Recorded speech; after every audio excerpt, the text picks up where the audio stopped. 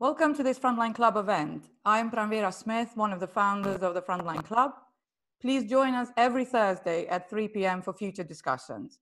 We're delighted that both Christina and Lindsay are able to join in. Lindsay will take over now to explain further details.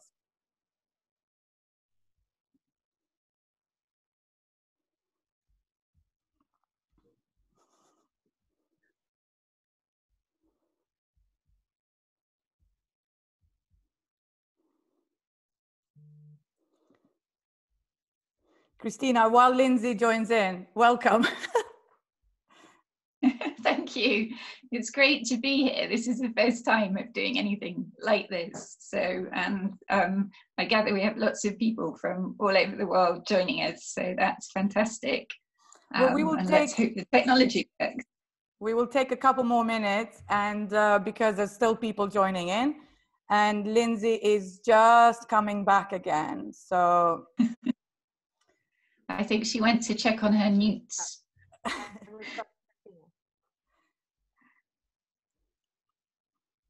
Hi, Lindsay. Hi, Brenda. We are waiting for Christina. Perfect. You're on.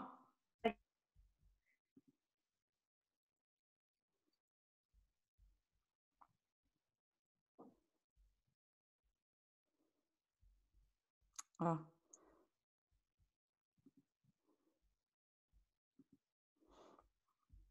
Okay, let's give let's give Lindsay a bit more time. I think it's the internet is obviously an overload everywhere.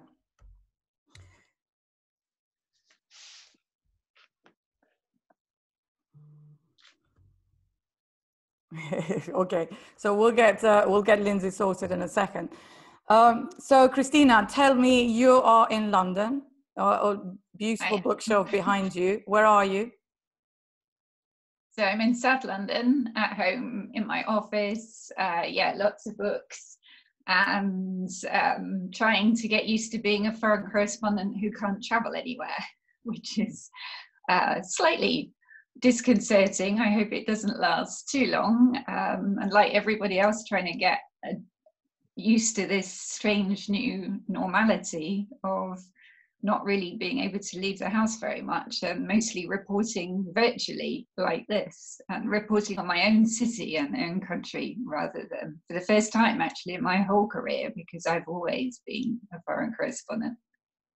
Well, I happened to attend what must have been the last book launch in London, which was the launch of your book. It was on the 12th of March, and I think it was the last book launch, and we were actually joking that evening about passing around canapes and hand sanitizers. And then a group of us went to an Italian restaurant in solidarity with Italy. I think still not really thinking that this was going to happen here too. I don't know, looking back, you think, what on earth were we thinking of? We must have realized. But I think when we criticized, rightly, the politicians for not being more prepared, maybe we should remember that many of us too also weren't really thinking this was going to happen to us. I think Lindsay's back. Back up. So let me. Oh. For those of you who saw me and then I disappeared. Anyway, look, it's great to be at this event. I'm very excited. I'm wearing makeup for the first time in 4 weeks, and you know, a proper shirt and a scarf, and you know, obviously I'm not going to show you the shorts I'm wearing underneath the desk. And it's great because we're joined by, I just asked for a list of where you all were. I can't see you. Normally the Frontline events I see you. But the great thing about this is that we're joined by people from Hong Kong, Australia, the US, South Africa, Oman, Italy, Abu Dhabi, as well as, of course, the UK. And so it's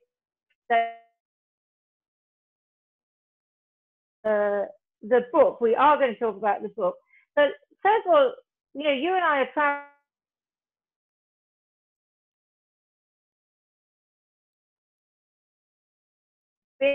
Correspondents who can't get on a plane.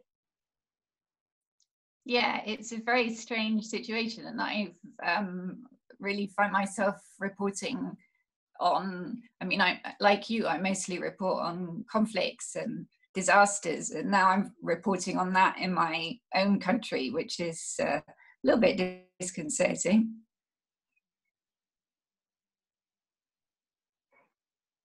You did a very good report the other week. You did a profile of Dr. Knott. Tell us a bit about this Dr. Knott, because he kind of spans our world, doesn't he?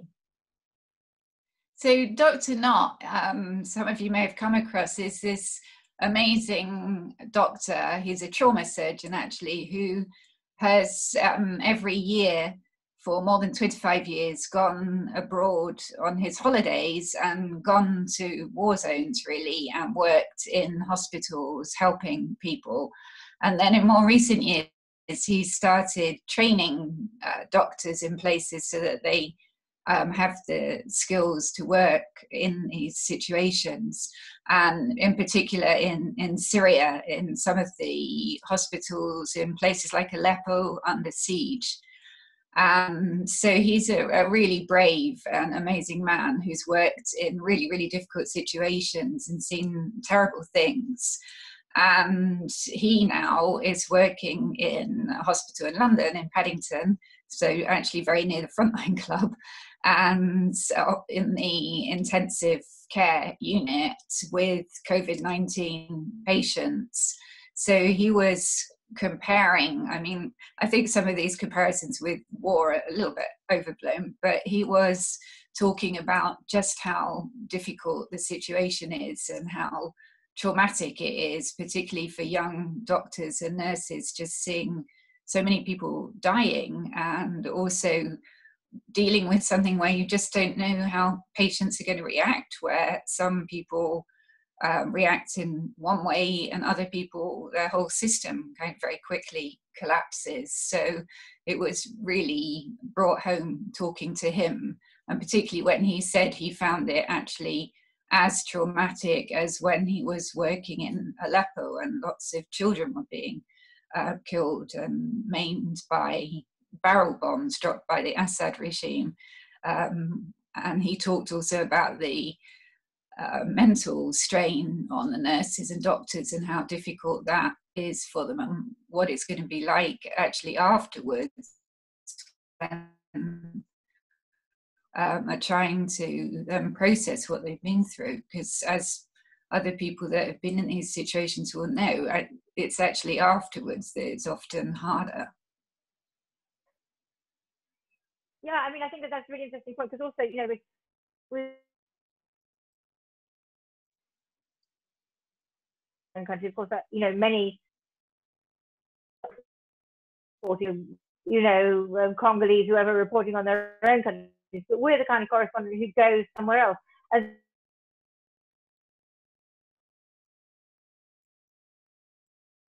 us, which is a very sort of different and strange.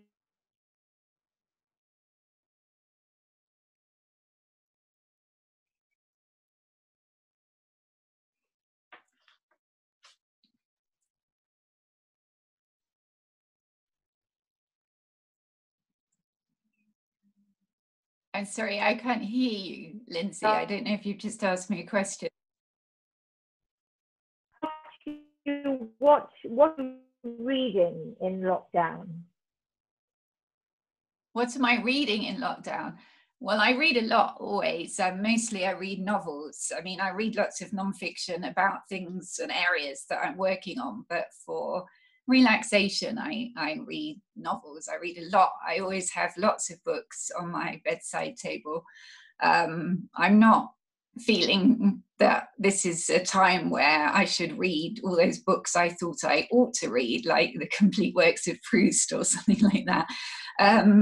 So at the moment, well, actually, I've just finished a really good book, which was called The Disappearance of Joseph Mengele, which is a book by a French author called Olivier Guess, which I'm probably pronouncing wrong, which I don't think has been published in England yet. I was sent a proof copy, but I think it's coming out soon.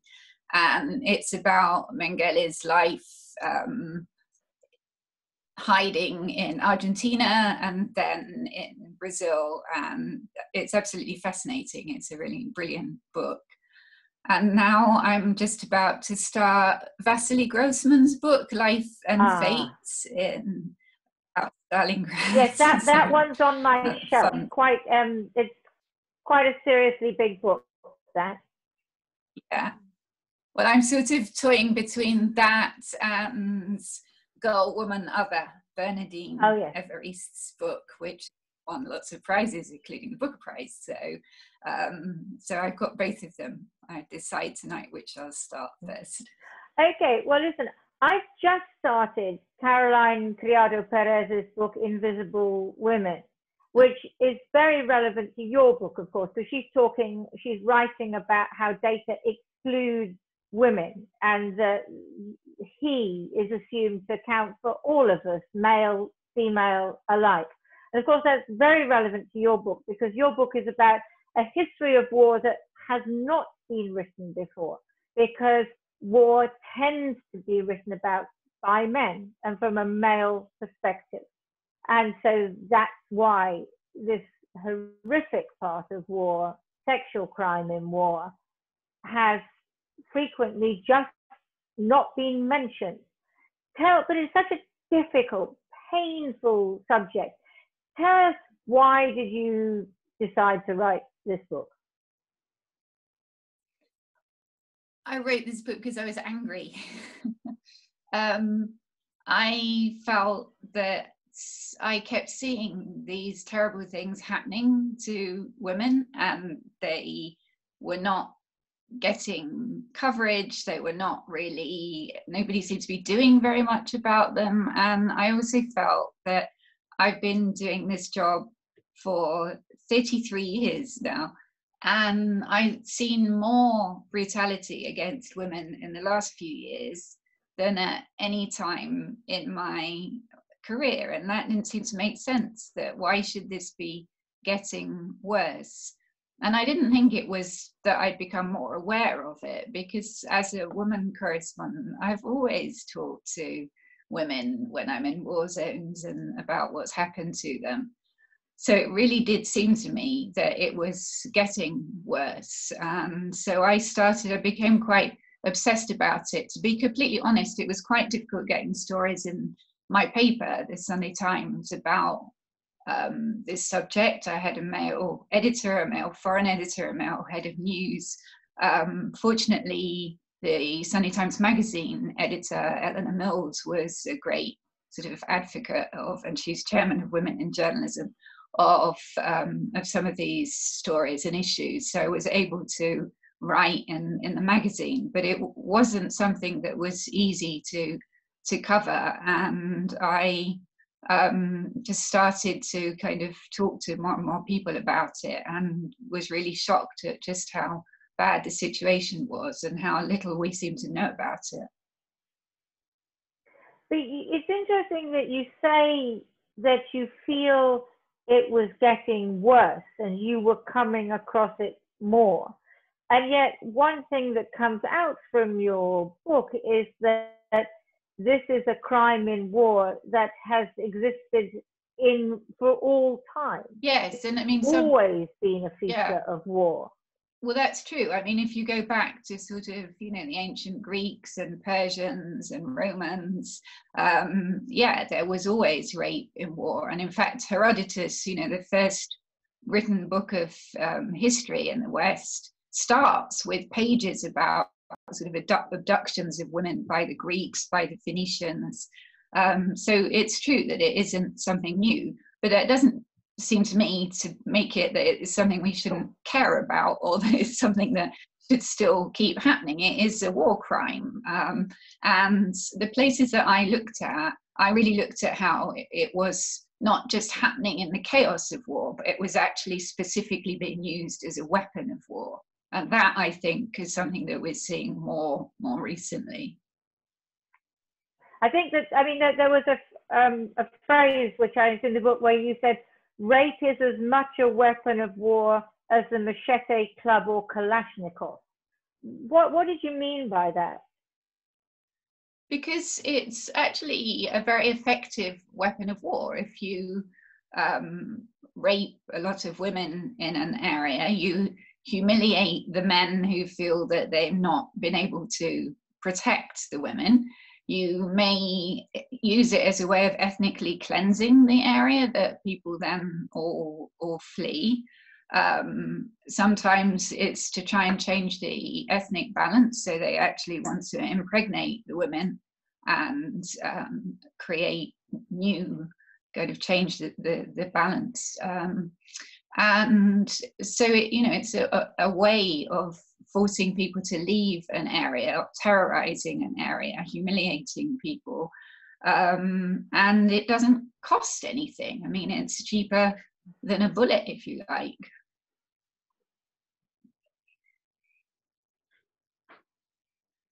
Why are you for writing this book? Because obviously I've come across this, but I sort of can't bear it. It's like because I find it so difficult to dwell in that space for a long time. How did you manage to do that? Cope with all these terrible stories you were hearing? Well, I think because I, felt angry that it was happening and I wanted to change things. And I thought actually giving a platform. So the book is very much written in the voices of the women. I don't paraphrase their stories. I tell the stories in their words. And I went to lots and lots of different places, because one of the things that became clear as I started investigating it more, I mean, honestly, I could have written this book forever, I think, because unfortunately it's happening in so many places. And as I was investigating, I wanted to show the scale of it. And that's why, I could have chosen to just tell a few very powerful stories, but actually I wanted to have a lot of stories from a lot of different places to just bring home to people that this is something happening on a wide scale, and it's not going to stop until people do something about it and people are brought to justice. So it was difficult to write, it was difficult to listen to the stories, not as difficult by any means as for them to tell the stories, or for, for what they've gone through. And so that very much was what was motivating me, that,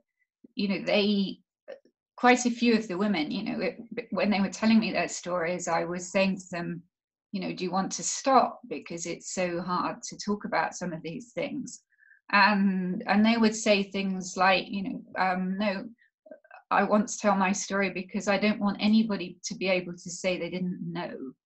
And so I felt it was very important to do it.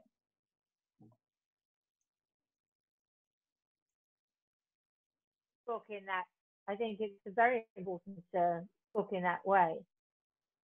What do you want to read us a little bit? Is there one particular story you can read us, maybe? I can read you a bit where it first really came home to me what was going on, and that I thought we needed to do something. So this is actually, I was covering a lot the refugee crisis in 2015, 2016. And I was going quite a lot to the Greek islands, which was, as you know, where lots of people came in these overcrowded dinghies to Turkey. And I went to this very strange Greek island called Leros, which actually was a place that Mussolini had turned into a naval base at one point. And so it's full of all this sort of Italian fascist architecture, which is rather strange on this Greek island. Yeah. So it was an odd place. And so I met some of the refugees. I'll just read a little bit from that. When I look back to that summer on the tiny Greek island of Leros, to the derelict mental asylum littered with pigeon droppings and rusting iron bedsteads where I first met the Yazidis, I still see the girl's eyes, so deep and troubled and pleading. She is thrusting her phone at me to show me a video. I could see an iron cage with perhaps a dozen young women inside, and Arabic men crowded around, jeering, Kalashnikovs on their shoulders. At first, I don't understand. The women look petrified. Then the men step back, flames engulf the cage. There are screams, and the video ends. That is my sister, said the girl. They are burning virgins alive. Everything seems to stop and spin. I don't know if the sound in my head is the sea outside or blood rushing to my ears. Sun is pouring through a hole in the roof and sweat running down our faces. A small Yazidi child is trailing through the rubble and broken glass and downed rafters, singing to herself, a waif of a thing with strands of hair stuck to her cheeks like fronds. She's getting closer and closer to a large crater in the floorboards, until in panic I yank her away. Her mother, resting against a stone wall, next to the girl whose sister was burnt alive, stares blankly ahead. What has happened to these people? I want to get out of that asylum with its barred windows and stained walls. Through the bars, I could see down below, row upon row of white prefab containers surrounded by wire, concertina fence, and beyond that, the Aegean Sea, jarring in its deep blue perfection. The camp where these Yazidis are living is more than 1,000 miles from their homeland under the tall sacred mountain between Iraq and Syria, on which they believe Noah's Ark came to rest. I had never met Yazidis before that.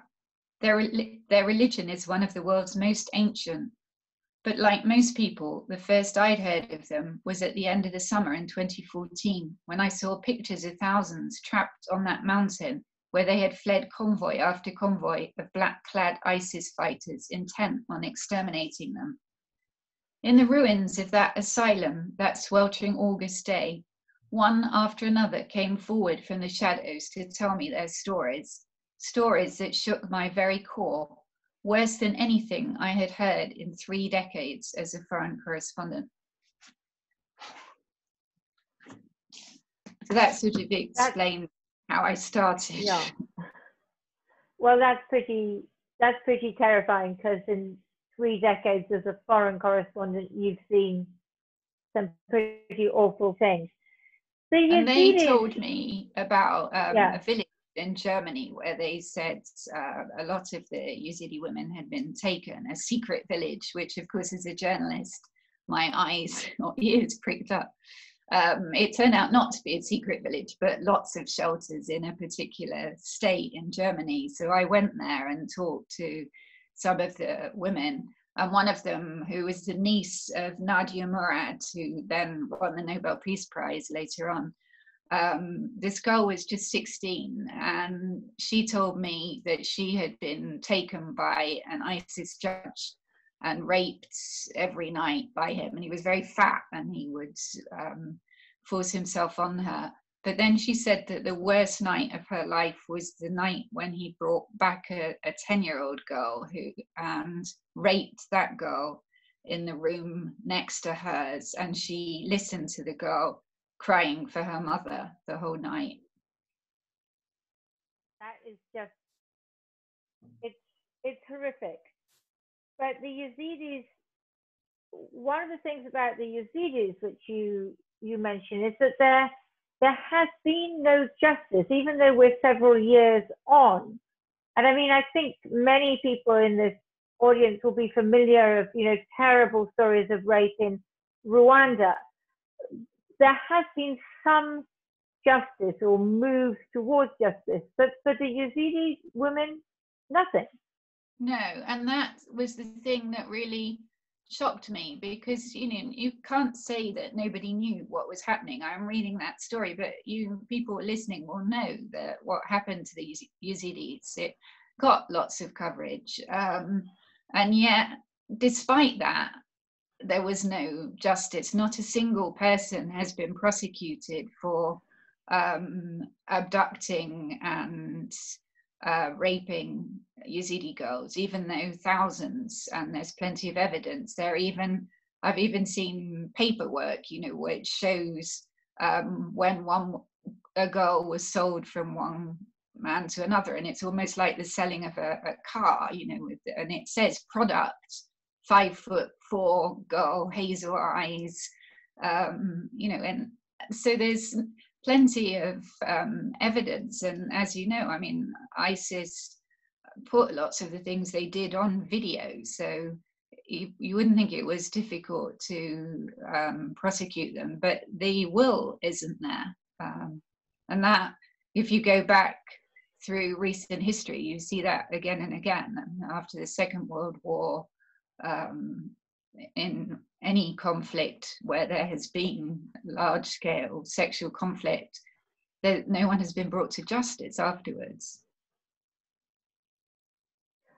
Yeah, tell me a bit about the Rwandans, though, because I mean, obviously, this is a country that's close to my heart because I spent a lot of time there, and also a lot of time with women who were raped in Rwanda and the children of women who were raped. But you found a very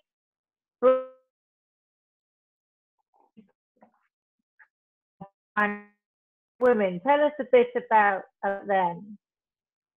So Rwanda is fascinating because there is these 4 women that I spoke to, surviving of an original group of 5, who literally risked their lives to go and testify against the mayor of their small town called Taba, not far outside of Kigali.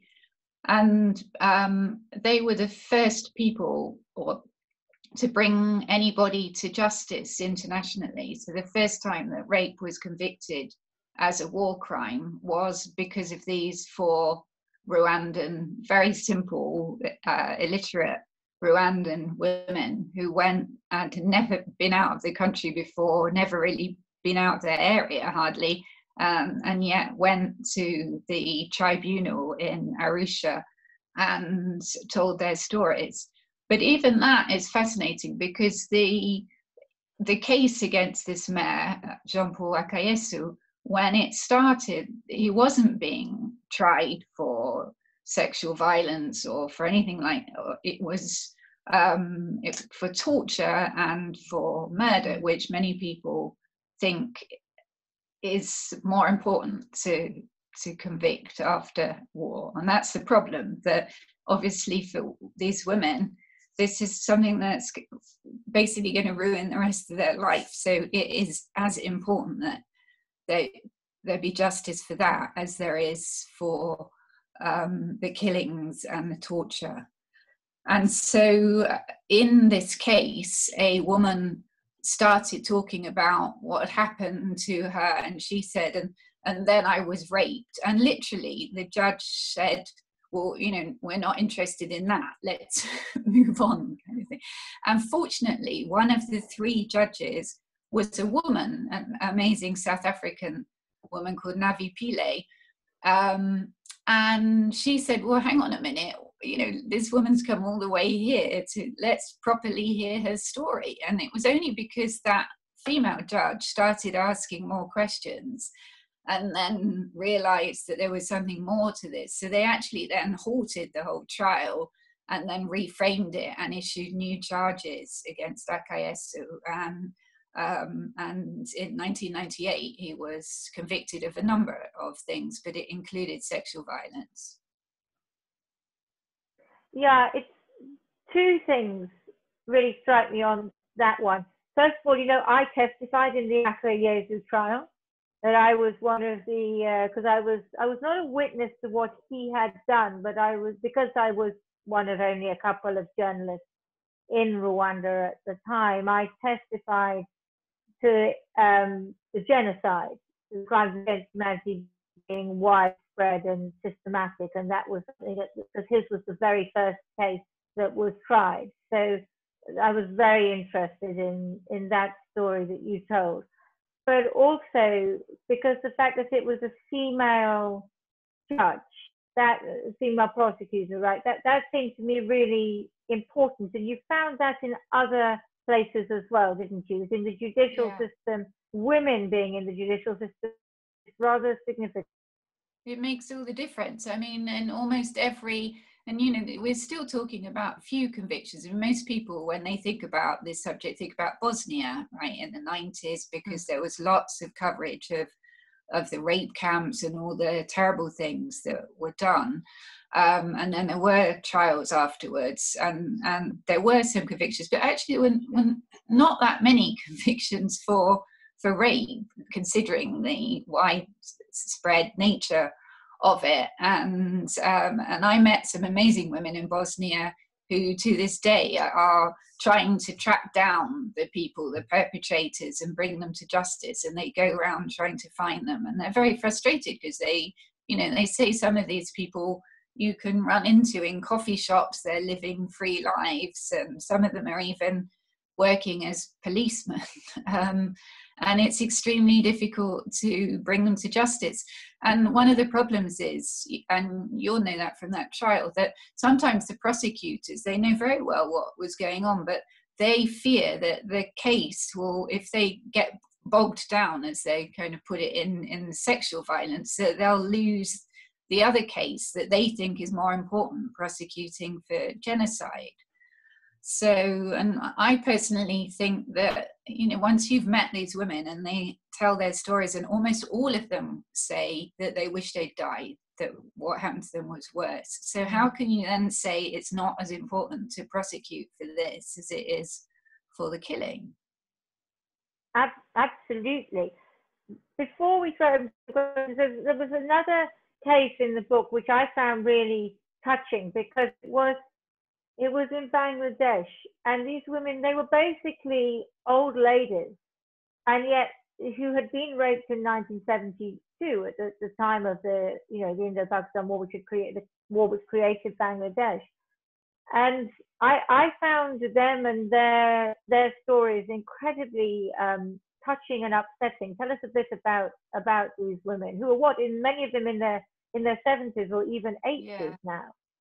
So I came across that because I was in Bangladesh when the Rohingyas started coming there, and so I was interviewing Rohingya women who, you know, again, horrific stories of how they'd been taken in the middle of the night from their huts by Burmese soldiers and tied to banana trees and gang raped in front of their children, and, you know, absolutely awful stories.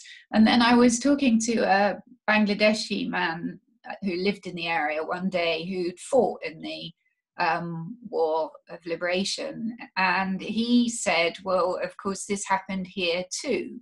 So I said, well, what do you mean? And then he said, you know, I feel very bad because I am always treated as a hero because I fought in this war. But he said, what happened to our women who were raped by so many of the Pakistani army that came there was so awful, and yet they don't get any recognition. In fact, they have to hide away. And he referred to them as like the women who stare at nothing. And so I then thought I would go and try and talk to some of the women. And it's quite difficult because they have basically had to live most of their life in shame. And this is a big problem with, I mean, rape in general, but in war rape in many of these places, that it's the victim who is stigmatized rather than the perpetrator. And so in Bangladesh, it's a very interesting case because when independence came, first at the beginning, these women were recognized by Sheikh Mujib, the independence leader, and he even gave them a title, Birangona, which was meant to recognize them as war heroes. Unfortunately, so at the beginning, they were kind of fated and given allowances, and centers were opened for them. But then he was assassinated not that long afterwards, and everything changed, and the centers were closed down, and these women were treated really badly and castigated, and basically had to live the rest of their lives in shame. And so I met some of the women who were living in a small town about 7 hours drive from Dhaka, the capital. Amazing women, and they had something which they called the Mothers Club, which was sort of where they would meet in each other's huts and talk about and sort of support each other. And they just had horrendous stories of things that had happened to them, but their whole lives had been destroyed as a result of it. And recently there's been a change again, and now people are encouraging them to come forward so that they can get a pension. One of them had come forward, and her daughter had then been furious with her because she said, "You brought shame on the whole family," and that the daughter's husband had left her because he said, "How could, you know, your mother is a whore, a prostitute, that she slept with Pakistani soldiers." And so really awful story. It's horrific. So where do you get your hope from, Christina, in writing this book, or did you not find any hope? Well, as I said before, I wrote it because I thought, at least if I put it all down, no one can say they didn't know, and it actually brings home how widespread it is, and the same thing happening in more and more places. And like I said, I kept finding more countries where it's happening that I don't even include. But there is hope, because there's also some amazing, heroic people, not just women. There's some men in it who are incredible, and people like Dr. Mukwege in Congo, who won the Nobel Peace Prize last year with Nadia Murad, who's treated maybe 54,000 women who've been raped. And it's just the most amazing man, because he, although he's a doctor, a gynecologist actually, he really realizes that it's not just about medical treatment, that there's many more things. So he set up this whole program, a very holistic program of support for them, and also not just like psychological support, but also enabling them to make a livelihood, so education for them and small loans so they can set up businesses, because often they're ostracized from their communities, and also encouraging them to take legal action if they want to, and to kind of tell their story and own their story. So he's remarkable. There's so the book, has quite a number of people in it who are doing heroic things, and it's not a completely bleak picture, because actually the last couple of years there have started to be some successful cases, and it's more, I mean, the thing that makes me very angry is the International Criminal Court, because they have not convicted a single person. The only one they ever convicted was Jean-Pierre Bemba, the Congolese warlord, for what his forces did in the Central African Republic, and then they overturned that verdict, so they have not convicted anybody, which is, that's so bad, because you need some high level convictions here to set an example. Otherwise it's just going to keep happening as it is, more and more. But some of the national courts now, there've been success in places like Latin America. Sometimes it's taken really long time. So there's this group of Guatemalan grandmothers who were kidnapped and sexually assaulted, basically used as sex slaves during the Civil War there about 36 years ago, and finally they got a conviction a couple of years ago. But those women had to testify, tell their stories about 22 times before. So it's really difficult. And so the people that managed to get, and again, there was a female prosecutor and a female judge in the end involved. But the women that come forward that do this, what they go through is just completely unbelievable, and they're really my heroes. We've got some questions which have come in on the Q&A thing, written questions. So let me put a couple of those to you first. I hear from Emma Parkin. She asks, what do you hope for your book to achieve? Is there any kind of objective that you have in mind that these interviews and stories could help support? Well, two things. I mean, I want people to know so that people start to try and do something about it. And, you know, as I said, it is a war crime. It has been a war crime for more than 100 years. It's time we start doing something about it. We shouldn't just say, oh, well, it always happens in war and it's awful, and but not do anything about it.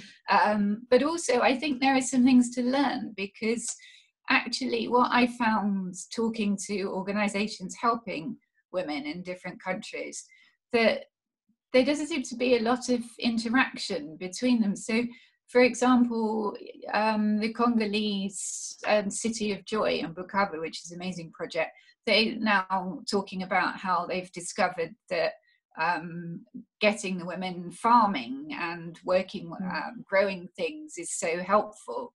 And yet the women I spoke to from Srebrenica, that really helped them. They started growing roses, and they found that incredibly helpful. But that was like 15 years ago they discovered that. And you sort of think that everybody's sort of going through the same process and discovering the same things are helpful, but they shouldn't need to spend years doing it because other people have done it before them. So I hope that there's some also useful information of what can help and what works, and also just things like, as we were talking about, you know, having a woman on the bench in these court cases makes a huge difference, and you know, they should be there.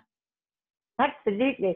I mean, another question we've got here from Ash Gupta. He talks about William Hague, you know, who was the foreign secretary here, and Angelina Jolie.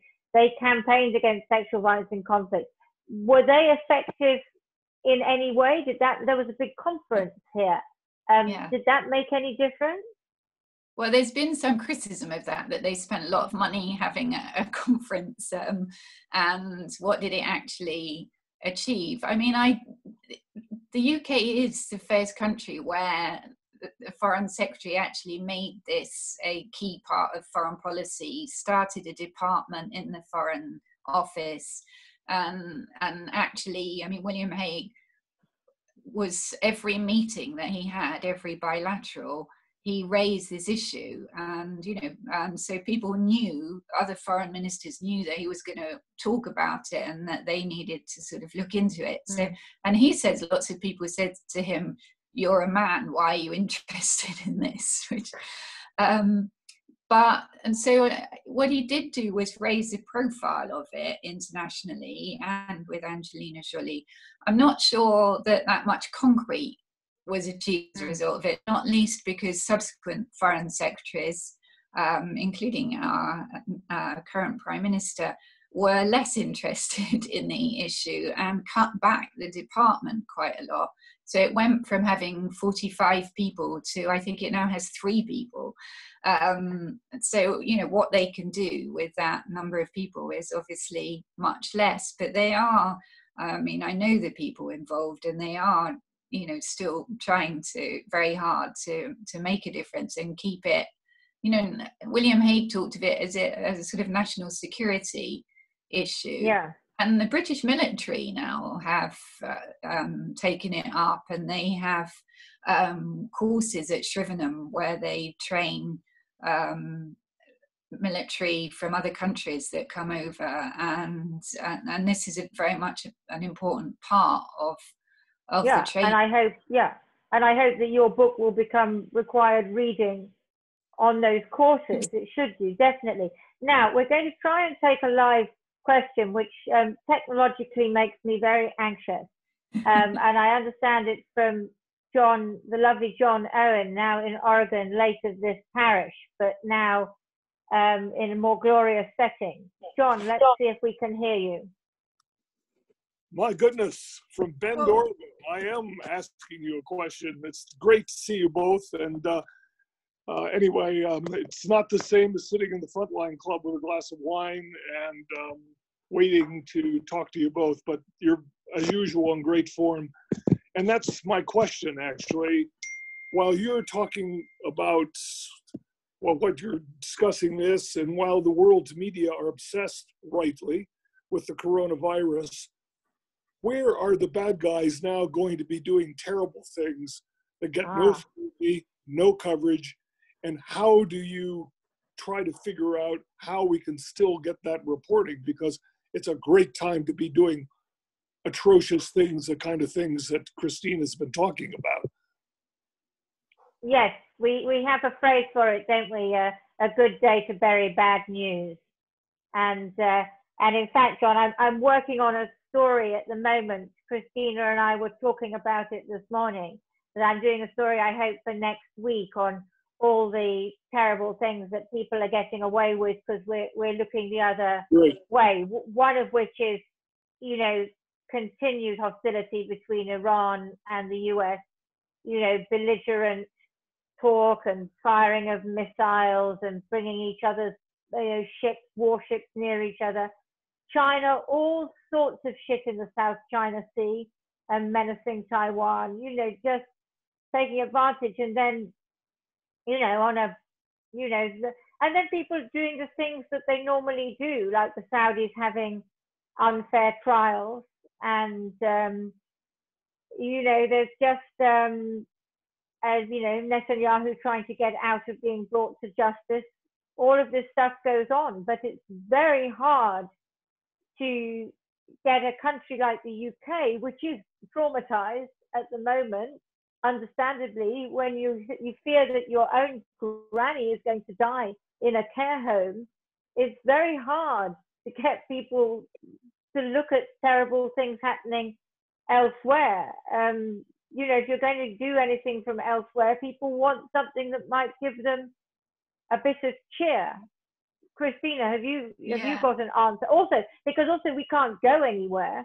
I mean, you know, I'm reporting from Stoke Newington. Yes. Hi, John. Great to hear from you. We miss you. I wish I could show you my view of the Deschutes River right now, but I can't.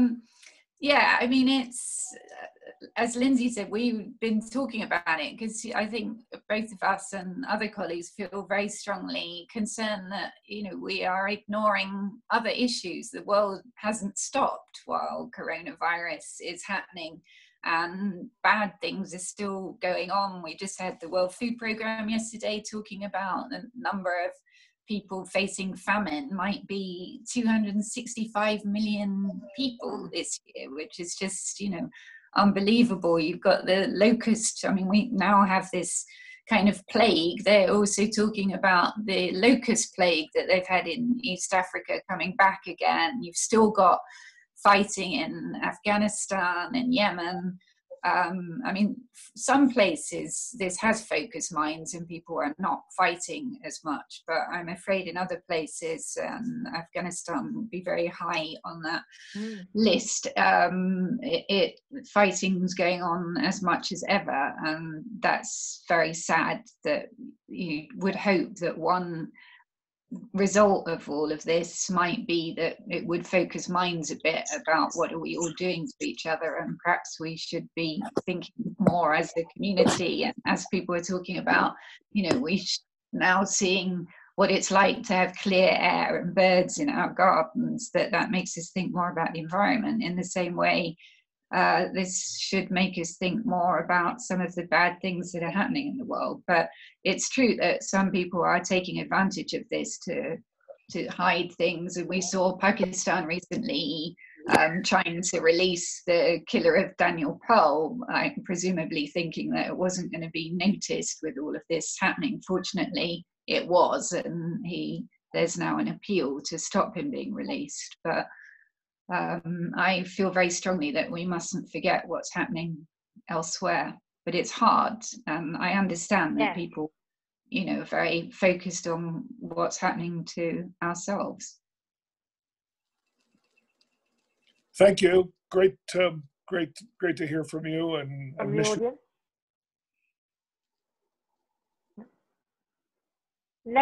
Before we come, let me go over one which has been written here. Which is what it's Kay Jones has asked this, and this is one of the most difficult issues, Christina. Do you have a theory on what makes men able to inflict such pain and suffering on women? That's really difficult. When I was writing the book, of course, it was something that I thought about a lot of the time. I mean, how could people do such terrible things? What possible enjoyment could anybody get from doing this? Actually, I talked to Anthony Beevor, the great military historian, who, of course, in his book on Berlin, wrote very movingly about what happened to women in Berlin when the Russians came in to liberate Berlin, and as many as 2 million German women were raped.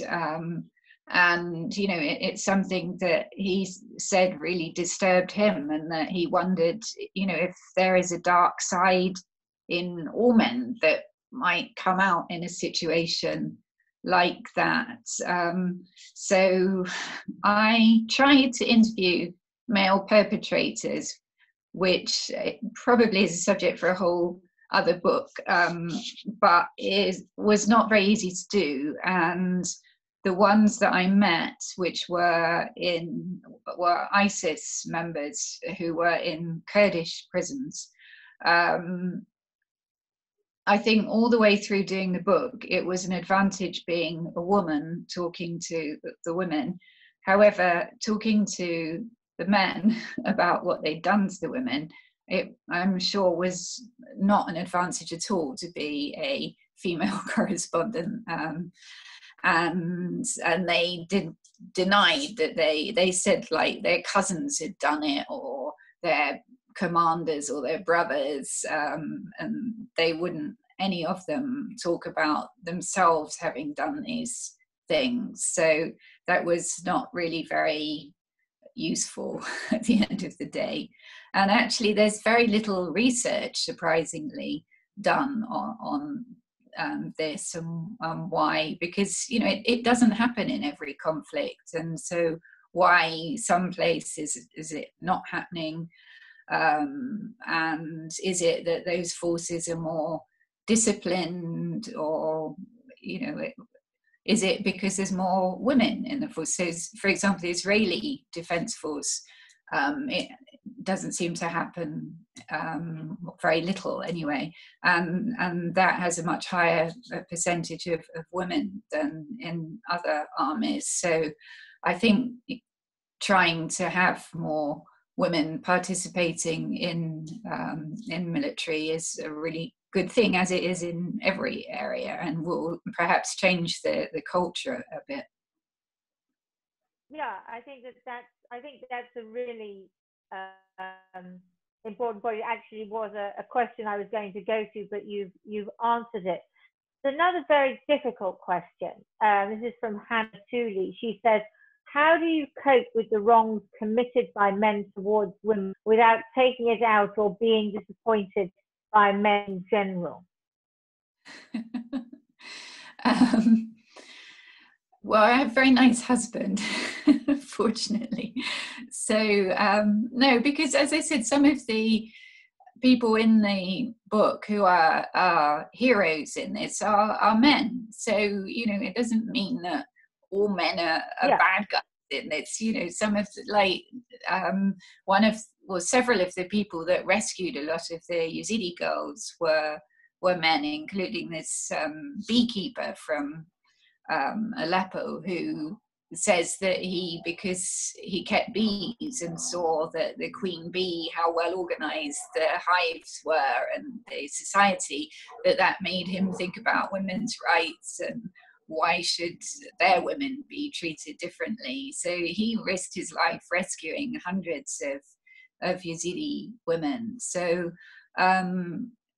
you know, I think like everything, there are some bad people, but the majority of people are not. So I don't think you can, at the end of it, think, oh God, all, you know, all men are awful.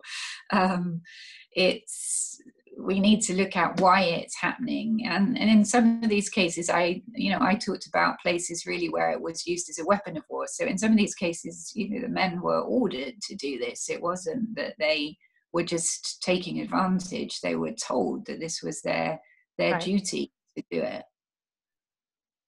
And then you also have interesting examples. For example, Nigeria, Boko Haram, some of the women that were taken by Boko Haram and forced to be their bushwives, actually, when they were later rescued and were in camps, then said that they had been treated better by Boko Haram than they were being treated in the camps, and went back. So it's not black and white.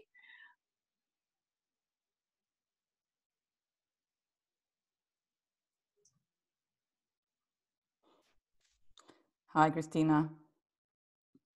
Hi. Have we There's lost another Lindsay? question coming in while Lindsay is reconnecting again. A couple of questions are coming in about, as a journalist, you having to hear the stories. How does that have an impact in your mental health, and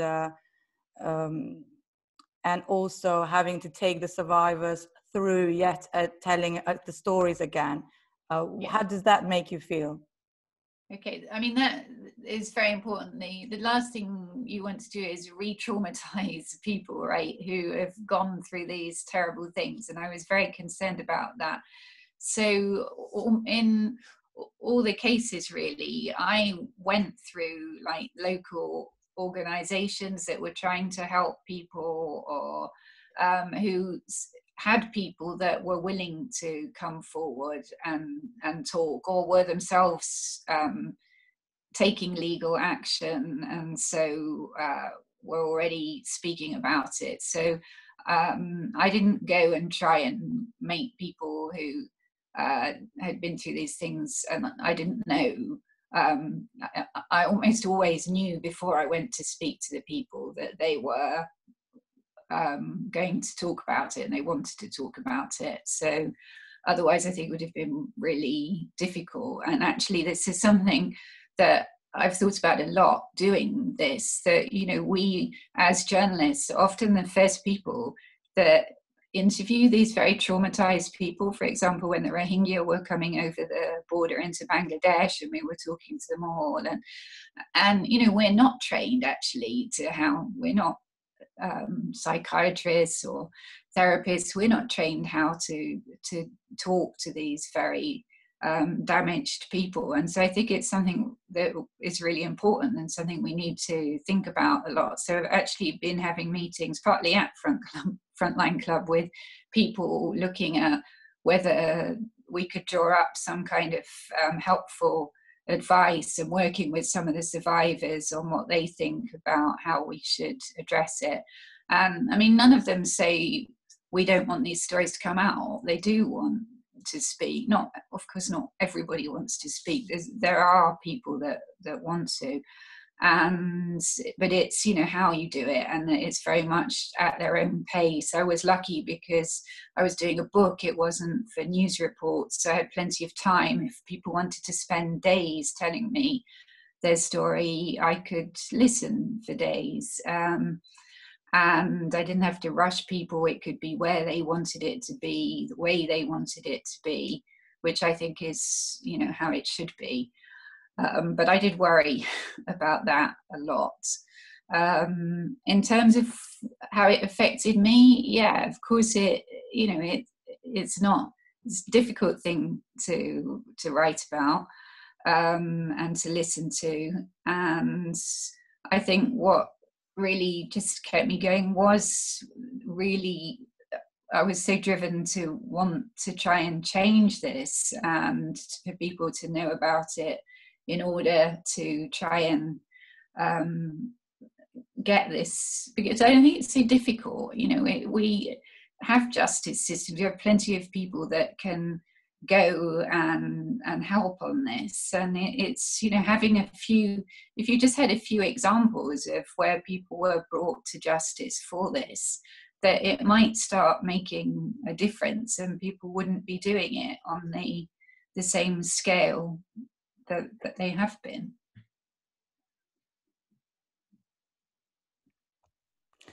What about the Me Too movement now, and with the recent things? Do you think that will have make a change, or will have their influence for the future?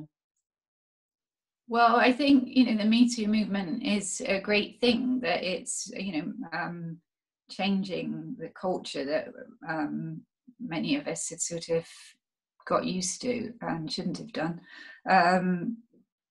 But, when I look back, when I started out as a young journalist, and the newsroom where I worked, the news editor used to drop his trousers and moon at me when I walked in, and I didn't know what to do. I was 21-year-old trainee, and I mean, that's appalling. Now, I don't think young people today would ever accept that, and shouldn't.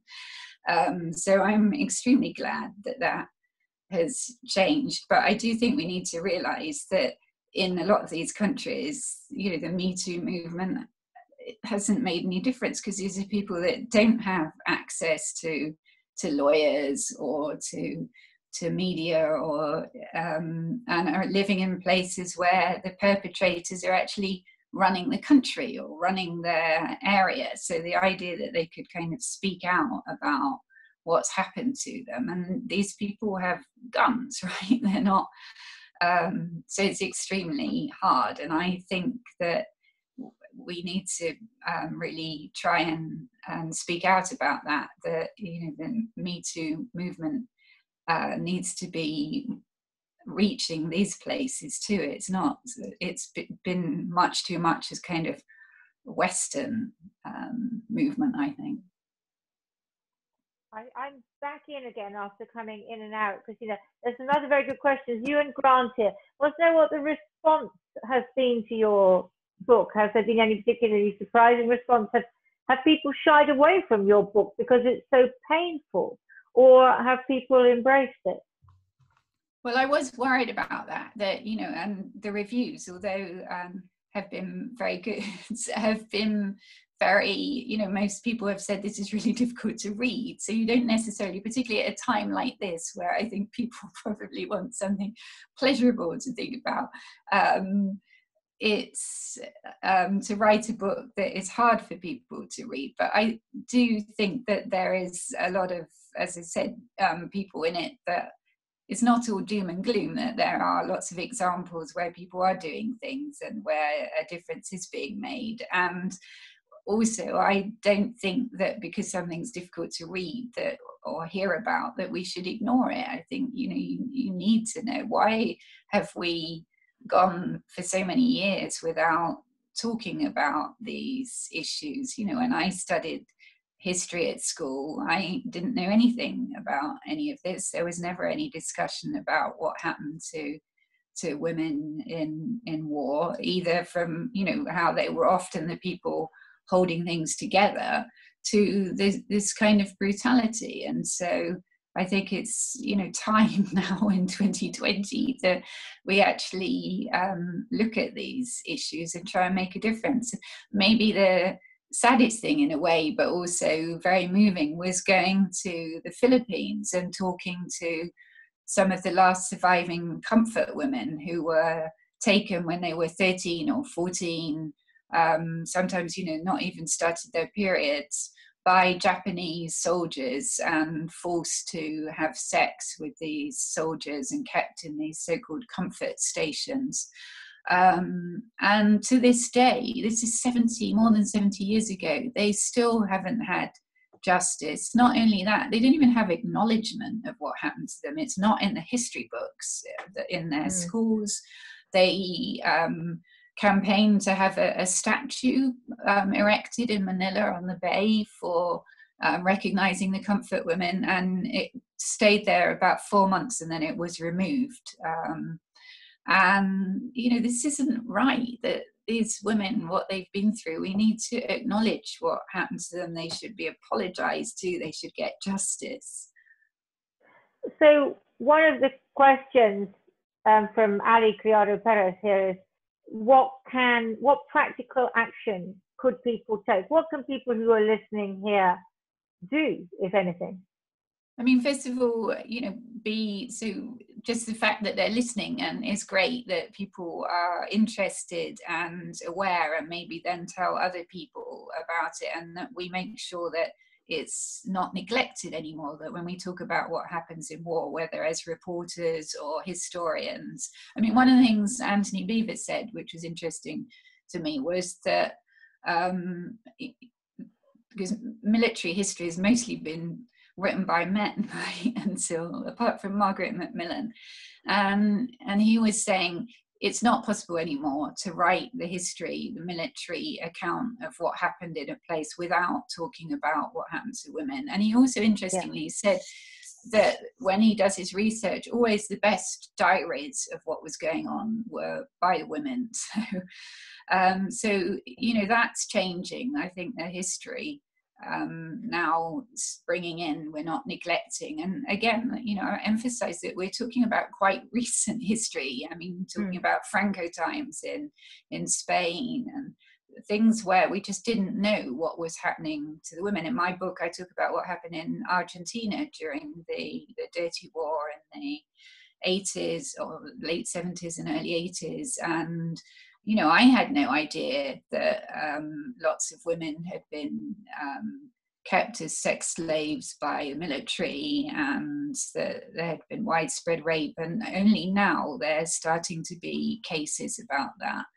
But that was hidden for a long time. And that's very interesting, because those women who were picked up because they were considered to be, you know, left-wing subversives were mostly women like us. They were educated, feisty women. They were the kind of women that did have the means and access to lawyers and media, and yet even they didn't speak out for so many years about what happened. So it shows how difficult this issue. So I think there's a long way round of saying, you know, people talking about it, it needs to be something that isn't ignored anymore, and pressure also put on our politicians, although they can be very distracted by other things now, but to really ensure that justice is done, and that the International Criminal Court must be taking this more seriously, and not anymore saying the real issue is the killing and the torture, because this needs to be addressed just in the same way. I totally agree with you. Before we wind up, I've got a question here which is very specifically for you, Christina, but not on this issue, because some people know that you have recently become a television star as well, because of a bit of a cameo appearance, as I recall. Is this not right? A cameo appearance in Homeland. So somebody here who may, I don't know if James Hayworth is known to you, he asked, how realistic do you think the Homeland TV series is compared to your experiences on the edge of the military all over the world and in Afghanistan? Well, you were there in Homeland. Just tell us a little bit. Actually, I tried to be helpful to them in my one day on set, and they had a scene in the Afghan Defense Minister's office. So I had been in the Afghan Defense Minister's office a number of times. So I pointed out that it wasn't really quite like the office that they had designed, which I don't think they really appreciated. How realistic? Yeah, I mean, it's a TV show. It's I don't think that there are a lot of things that are very different to the reality of what is going on in Afghanistan today, or indeed after 9/11. But it's good TV. She's brilliant. Claire Danes. And we don't know how much longer it's going to be before we can travel again and go back to the reporting we did before. Is anything going to change? Do you think in a year's time you and I will, you know, meet somewhere in the Middle East or in South Asia, reporting as we always have done? Or do you think that what is happening now with coronavirus is going to change what we do as foreign correspondents? It's really difficult to know at the moment, I think, because we don't know, you know, obviously if they come up with some kind of vaccine or cure, that will completely change everything. But that looks like it's going to be a long process. So I do think that we will have quite a long period where we're going to have to do things very differently. I mean, at the moment, I don't even know how you would fly somewhere, what, you know, to go to places where there are crowds of people. It's going to be really difficult. I mean, we're all at the moment trying to report through talking to people like we're doing now virtually, and it's amazing, the technology, but it is not the same as being there. And also sort of, you know, the conversations that you have, anyone who's watching this, whether they're journalists or aid workers or just interested in this, you all know that, you know, that often the most interesting things are when you know, having a conversation in the bar with somebody after interviews, or you know, not so when you're restricted to just doing things on a sort of formal basis on a screen, it's just not the same. And yeah, so I don't know, what do you think? Do you think things are going to change? Well, look, I hope that we will be able to fly again and go to places. I suppose my worry is that people's reserves of compassion will be exhausted because of, you know, what they're going through now with, you know, illness and death in their own families, but also unemployment and economic hardship. And so you know, economic hardship, war, contagion, these are things that we have reported on in lots of other countries. And I think it will be hard to get people's attention, or maybe there is a sense in which people will understand more. And that's the way we're going to have to report more cleverly in that way, and make the connections more than we've managed to do in the past, maybe. Yeah, I mean, one of the things that gives me hope is that, having spent a lot of time as you have in these places, you think, because often people say, how can you go to all those bad places and not kind of go mad? And the thing is that people are so resilient, and it just endlessly astonishes me when you go to places like Aleppo under siege, or Afghanistan, where they've had like 40 years of war, and yet you find people doing incredible things in all those places. So I do think that gives us some hope, and we're seeing that a bit here. You know, you are seeing people doing remarkable things. People do. So I started, like, I have on my Facebook page, I post some stories about some of the people I've met in places doing inspiring things, to just show, you know, that even in really bad places and bad times, that actually, you know, good things can come out of it. And it's also interesting seeing some of the same things happening here. Like, I wrote about how in Sarajevo lots of people started growing vegetables and things in window boxes during the siege there. And then, I mean, I wrote that, and then a few days later there was an article here about, you know, how everybody was buying plants and spending lots of time in their gardens and growing. So there are, you know, the same kind of things happening in different places. So that does give me hope. And the other thing that, I mean, I guess, I don't know about you, but I've always been amazed how people in these situations adapt, and how, what you would think, what would I be like? And again, I go back to, sorry, but it always seems to be like the women who are keeping families together under siege. And I've always been so impressed by that. And now suddenly, you know, our reality changed almost overnight, and you do adapt. You do. I mean, who imagined a few weeks ago that, you know, you would only be able to go out for a short time each day, that it would feel risky going to a supermarket, that you would see so many people wearing masks, that you'd cross the road to avoid being near other people. I mean, you'd have thought you were mad if somebody had said that a month or so ago, but 2 months ago. Christina, I've been told that I have to bring it to an end by 16:15. But now I can't hold up your book because I've only got a proof copy. So can you just hold up the book so people can see, because they should buy it. Yeah, our bodies, their battlefields. What war does to women. It's a really, I'm not going to tell you it's an easy read, but it's really beautifully written. It's a very good book. It's a very important book. So thank you very much, Christina Lamb, and thank you, Pranvera, for putting this on, and the Frontline Club. No thanks to my internet providers, because I was the person going up and down.